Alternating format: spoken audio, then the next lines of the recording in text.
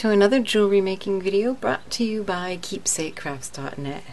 Today we're going to turn a necklace kind of inside out and leave the chain unadorned and have the dangle off the clasp be the focal point. So a necklace of this sort is actually pretty simple in its construction.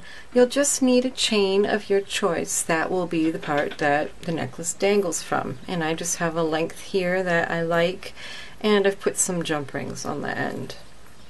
And like I said, that's just going to be unadorned.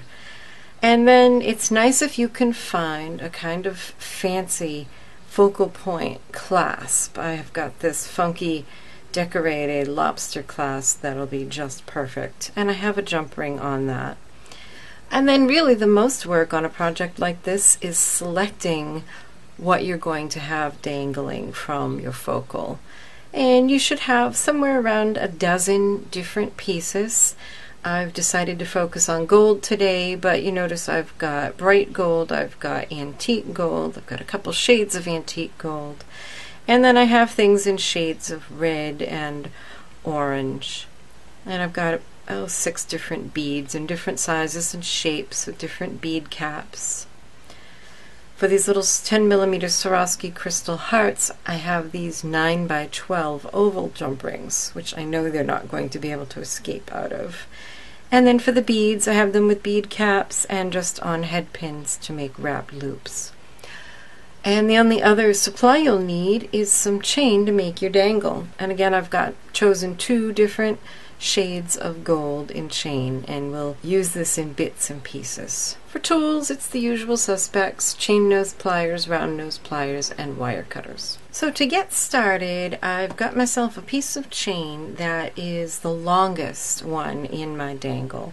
And I'm also going to choose my dangle that is going to be at the end of that and just make a wrapped loop with this. Grab it with chain nose pliers, make a 90-degree bend, grab it with round nose pliers, make a loop.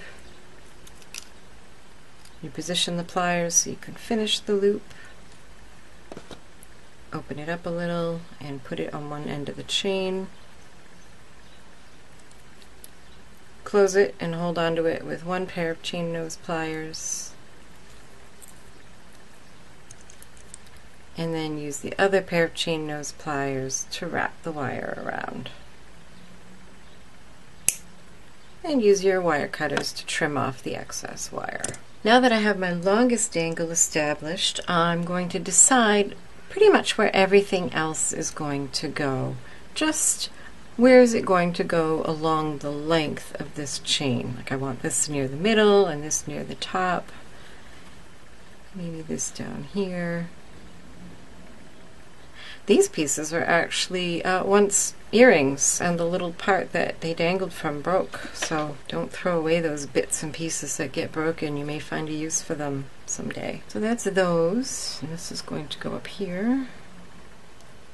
And now, let's see, we don't want this too close to that because it's similar, so maybe up here. Just kind of spreading things out so nothing's too close to something similar. Alright, now that I have an idea of how long each of these is going to be, I'm going to just separate them out, and I'm going to cut a length of chain for each one. So like we'll start with this one. It's going to be down here. So I want to cut a length of chain that'll bring it from here to there. And actually I think this chain will open, so I'll just go ahead and twist it open and then add on the charm. And of course when you close all these links, make sure they're nice and secure so you don't lose anything. And then repeat for all of your charms. Just cutting appropriate length bits of chain. Like I said, I'm going to use the 2 different shades of gold. So here we have all of our dangles made, and now it's super easy. Just going to open up this jump ring. I'm actually going to put 2 here, just because one to me looks a little, I don't know, insubstantial. So 2. And I'm just going to slide all of the end links of these dangles that I just made. And the order really doesn't matter because they're all just going to dangle freely. slide them all on. And then close up your jump rings nice and securely, like I always say.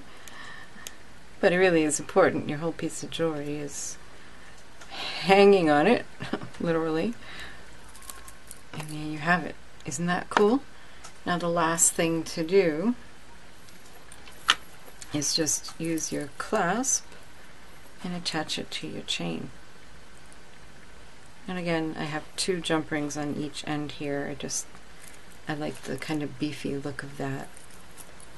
And there you go. A fun way to use up a lot of different beads and bits and pieces that you have into a really cool necklace. Here's another look at the necklace we made today. I love designs like this where you can use a variety of shades of one color because it gives it such a rich look. So this would be a great time to dig through your bead stash and find those odd bits that you love but didn't know what to do with and put them all together into something great. Thanks so much for watching. If you like this video, please make sure you've subscribed to my YouTube channel so you'll see more like it, and also check out the other videos up on the screen. And visit my blog, keepsakecrafts.net, where I have lots of creative happenings. Happy creating. Bye-bye.